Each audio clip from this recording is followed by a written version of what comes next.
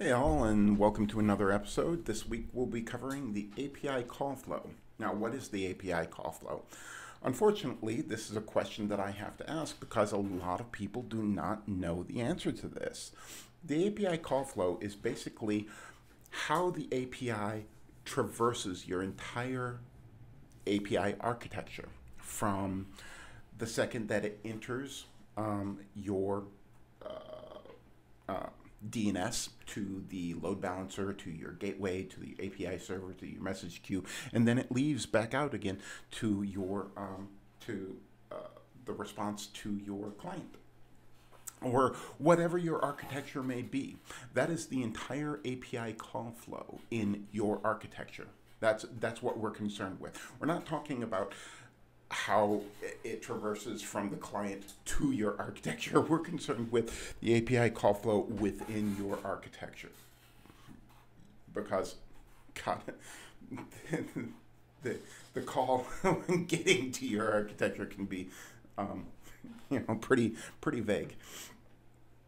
But the API call flow within your architecture. Now, how does that work? So, starting very basically with just an API server, I'm going to draw this out. Now, I have a menu over there with the request and the response done in red and green so that you can see how they work in your architecture. The request is done in red lines, and the response is done in green lines. And I'm going to talk about what each of these is, each one of these lines, so you can get a better idea of what they are. First, let's talk about how the API server talks to itself. Because the API server does actually talk back to itself. And it does this one of two ways. One of the ways that it does this, and it's probably the way that you're most familiar with, is a redirect. One second. The redirect. Now, whenever you want to redirect back to your API server, say to call another endpoint or something like that, is that each time you do a redirect, you drop a thread, you issue a response, notice it's in green, you drop the session, and when you drop a thread, drop the session, everything like that, that thread will hang. All the resources will hang for like about 30 seconds. People have questioned me on this. Is it 30 seconds? Yes, it's 30 seconds. 30 seconds is the default. Now, you can change that, but if you start changing the garbage collection defaults and things like that, you're going to have a few issues, and so most people just leave them. This is why it's the default. Depending on what kind of services you have, this may be longer, this may be slightly shorter, but default, 30 seconds. Every single time you do a redirect, those threads hang. And by the time you do a complete round robin outside of your architecture through the DMZ and come back in and reissue a thread, they're still hanging and hogging resources. So imagine if you did like a couple 100,000 redirects, how much memory and processing power that would hog.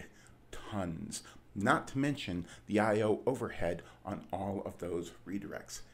That is a ton of I/O overhead, ton of memory being hogged, etc., etc., etc. Now, the other way that you can do that you can talk to your API server is with a forward. This is also known as an internal redirect. A lot of people are not familiar with this. I actually had a conversation with somebody over at Kong, the API gateway, and he insisted that a forward is just a Java methodology. Well, it's called a forward in Java, that's true, but an internal redirect is not a Java methodology. You can do this in any language. He also insisted that the way you do a forward through a front controller, that a front controller was also a Java methodology. Keep in mind, this is Kong. K-O-N-G. Kong. A front controller is a pattern It's a pattern that is part of MVC. It's used in every MVC architecture. And it is basically the pattern that intercepts the request and response and determines how it's used within your MVC architecture for the most part. So, again, yet another quality project by very, very insightful and knowledgeable people. Kong. So, back to what we're talking about. Forward. So a forward is an internal redirect, and it uses the existing request because the existing request has all of your headers. It has the token with your security and everything already in it. So if you're forwarding to another API endpoint, you already have the token with the roles and the security and everything that you need to determine whether you have access to that. So you don't have to do a redirect. You already have all the information you need to determine whether this person has access to that other endpoint. So you just forward internally to that other endpoint and check their security at that other endpoint, like you already do with the annotations. Yeah, it routes through the front controller, so it's really not that much of an issue. So, which of these two do you think is faster and more efficient in your system? Obviously, it's a forward. I mean, you can just take a look at the two versus a redirect. It drops threads, it has high I/O, and has to do a complete round robin outside of your architecture. So why aren't people using forwards? Who knows? Who knows? I think people just aren't knowledgeable. So, moving on, what is shared state? Well, let's first talk about what state is. State is basically all that information tied to your endpoints that you need to share with the other services in your architecture, hence shared state. So let's talk about those things that are state, which should be shared. For instance, routing information. Routing has to be shared. I mean, we need to know how to redirect to those endpoints. Security needs to be shared. When we're redirecting, we need to know, should we redirect? And data. We also need to check if people are sending the right data so that we can reject early or reject late. That's part of the OWASP API security guidelines, by the way, people. So if you're not following that, you're not secure. Something that I have to bring up with OpenApi all the time. So let's take a look at an example. May not be your API architecture, but I just threw this up here as an example API architecture. An example architecture and how we would basically share that state. So an API gateway has load balancing and routing and security and data. I mean, we have to route the API. We have to secure that, saying, does this person have access to this endpoint, and are they sending the right data? Same thing with the message queue. We need to say, we need to route for a webhook. We need to, we may need to redirect. Obviously I didn't put in a redirect back to the API server, but you have a redirect back to the API. Oh, actually, that's a good point. It would redirect back to the API gateway. You don't redirect back to the API server. But yeah, you would need to handle for a redirect or something like that, because you can't do a forward from this point. And when redoing, when getting that data from the API server, we need to check, are they sending the right data? Otherwise, we need to reject here too. So each one of these would be sharing the exact same state. Thus, we need to share this state. We need to synchronize it. We can't just make a static doc, send it on over and say, there you go, there it is. But in a sense, that's kind of what shared state is. But we also need to lay a foundation for future functionality of synchronizing this on the fly. That's kind of what shared state is about. But why? Well, first we need to determine what the central version of truth is so we can determine whether this is the state we need to be sharing. I bring this up because I had a discussion recently with the maintainer of OpenAPI. And I stated the API server is the central version of truth. This is because that's where the request and the response meet. He stated, no, the OpenAPI doc is the central version of truth. I said, wrong. The OpenAPI doc is generated from the API server in your environment. You can write one by hand all you want, but you are trying to match the API server, which is the central version of truth, where the request and response meet so that they can talk about your endpoints or talk to your endpoints, depending on your verbology. And I was just like, how can you say a static document is the central version of truth when calling your API server, it's your endpoints? The request and the response are talking to and receiving data from your endpoints. That is the central version of truth, not a document that is generated from that. So, getting that out of the way, and just settling that once and for all, we need to share that central version of truth. We need to share that data with all other services, all other duplicate API servers, for example, to make sure they all have the same state as well. And how would we do that? Well, one way is with a localized cache.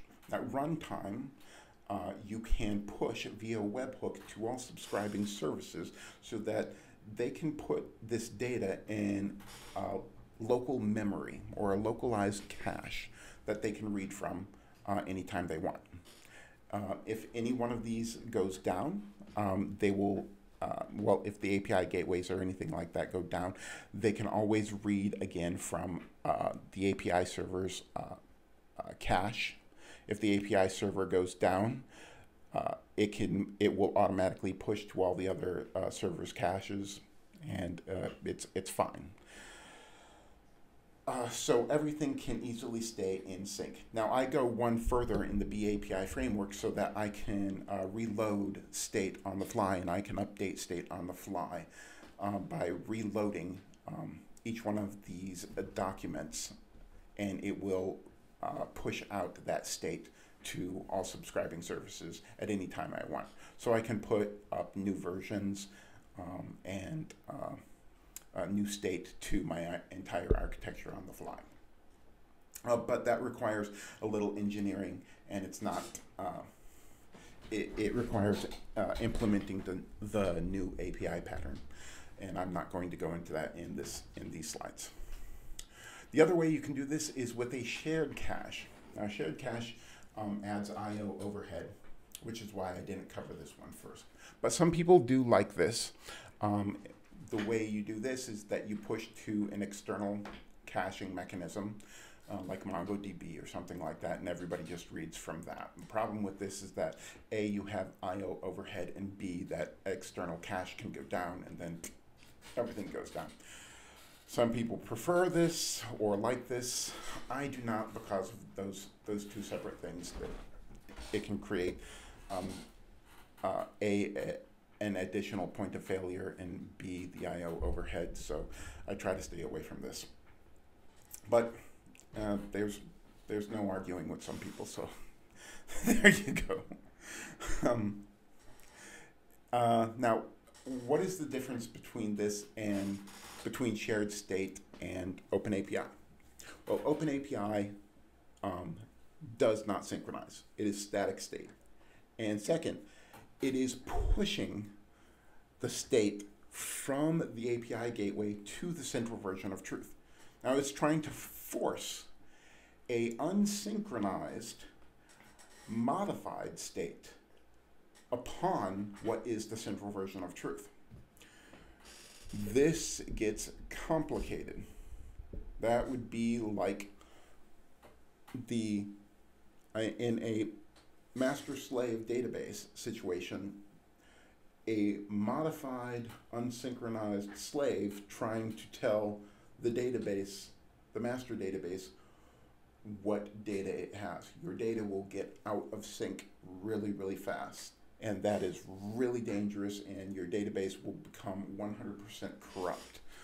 Same thing with this. Your APIs will become corrupt. And it's not necessarily true, but there is a very high likelihood. Very high likelihood. And it's all human error. It's 100% human error because you're not synchronizing them. And let's talk about that. So OpenAPI, you generate the OpenAPI document, and they say that in order for, if you have any additional changes that you need to make for security or anything like that, you add extensions, you change the data, you add the security by hand as you need to. So you modify this doc. You're generating a document, you're modifying the doc by hand, you're adding in everything that you need, and then you load it on up to the API gateway, and it forces its state upon what is the central version of truth. This is not synchronized in any way, and they have even stated so. The OpenAPI team says this is not shared state, it is not synchronized in any way, and several of them have said it is not intended for an API gateway. It is just a design doc. So, hopefully this clears up your questions on several different things. The API call flow, shared state, and wow. I know this is a lot to cover. I know several people are going to have questions, especially if none of you knew about call flow and shared state. So feel free to post your questions. Check out BAPI. Check out our GitHub repository.